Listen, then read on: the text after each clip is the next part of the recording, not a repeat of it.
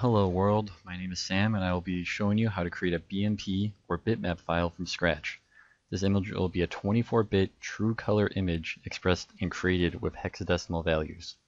Additionally, this file will consist of a typical 14-byte file header followed by a 28-byte bitmap info header. Starting off, we're going to go into our preferred text editor, mine being Notepad++, and then from Notepad++, we're going to go into the hex editor plugin. The hex editor plugin can be installed from the plugin menu and the plugin manager. From here, things are going to get a little more interesting. We're going to construct our bitmap image.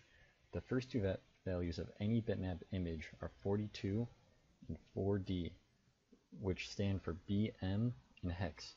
This indicates to our machine that this is indeed a BMP file. The preceding 4 bytes are going to be the size of the BMP header. For this demonstration, I'm going to create a 3x3 image, which will take up a total of 74 bytes in decimal, or go up to 5A in hex. The next 2 bytes are really unimportant for what we're doing. These are reserve values that are dependent on the application that's going to be using this file. We can just put 00, as well as byte 8 and 9 are the same thing, where they're reserve values for a specific application. Depending on who uses them. So we can just go for 4 bytes in a row, 00. At the address 0A, we have the 4-byte starting address. This is the location of where values for our image will actually begin. This is helpful because depending on the type of file, there will often be additional headers after this file header. The starting address will be at 36, and the other 3 bytes can just be 0. And that completes our 14-byte file header. We can now move on to the next 28-byte bitmap info header, which the first 4 bytes are the header size. This is going to be 28 bytes. The next 3 bytes can just be 0, which carries on to the next line. Followed by that, we can have the width of the file, which we're using a WinP 3 pixel by 3 pixel. So we plug in a 3, and the next 3 bytes can be 0 as well. That indicating the file width. Next is going to be the file height, which is going to be 3 as well, with a 3 by 3 pixel file. The next 3 bytes can be zeros, thus making another pretty much the same as before, 3 followed by zeros. At the address 1A, we're going to start to see a lot of defaulted values in the info header that aren't very important to us. Starting off, there's going to be at our color planes, which is 2 bytes, and default to a value of 1, and followed by 00. Next, it's going to be a 2 bytes, which represents your bits per pixel, which these are going to default to 00 as well. Followed by your compression method, which is 4 bytes, which is also going to default to 00. All 4 bytes, going on to the next line. Up next, we have our image size, which is our raw bitmap data. This is going to turn into 24 for the first byte, followed by 4 zeros. This is, for those of you doing your math, 3 times 3, how does that equal 24? Well, we're going to get to that, but it turns out that the width actually has to be a multiple of 4. The next 4 bytes represent our horizontal resolution. This isn't very important for us for what we're doing for our demonstration. These are going to default to 0. The next 4 bytes following that are going to be a vertical resolution. These are also going to be defaulted to 0.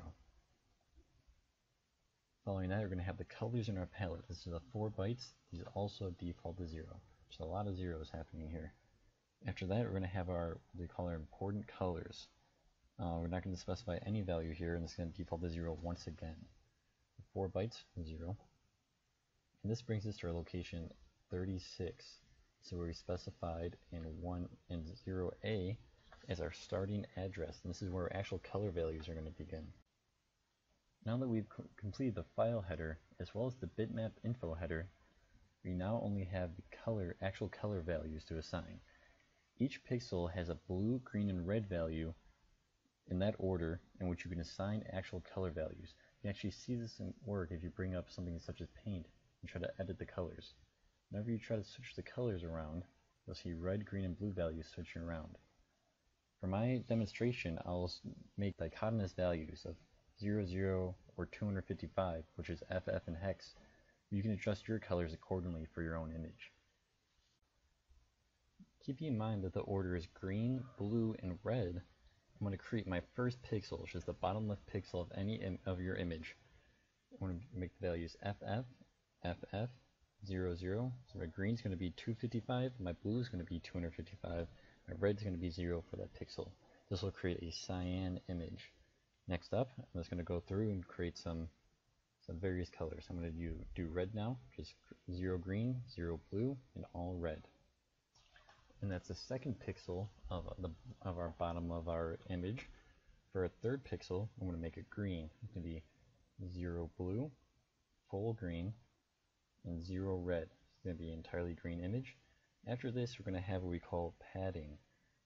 This being a 3x3 image, the width has to be a multiple of 4 for a bitmap image. So for that, we have to have 3 more bytes or 1 more pixel of padding, which won't actually be seen in the photo. For the sake of this demonstration, I'm going to assign those values to 99. These 99s don't actually affect anything and will not be seen. They'll be known as padding.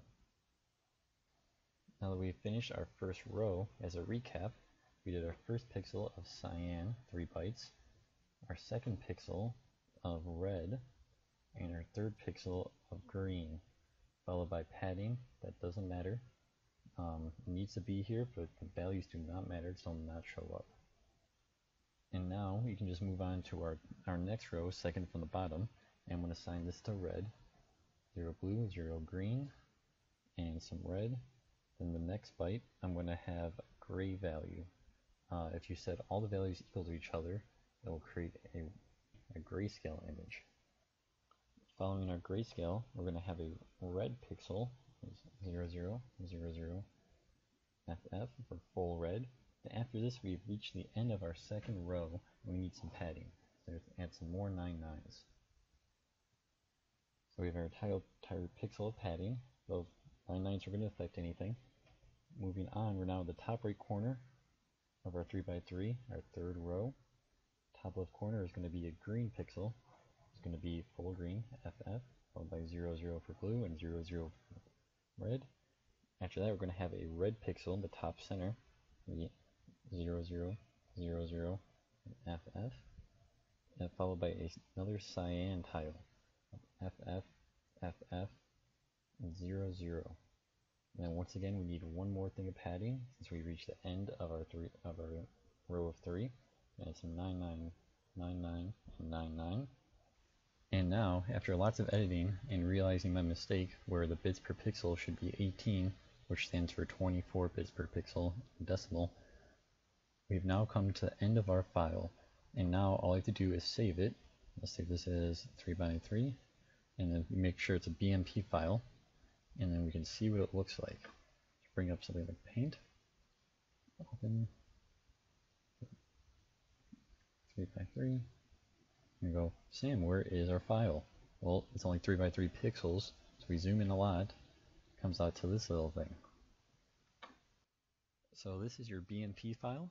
We have finished. If you want, as long as you change any values after 36, you can modify whatever colors you want and make your own image. Or if you to change the length and width as well as the total file size, you can create any size image you want of any values. Just think of the possibilities.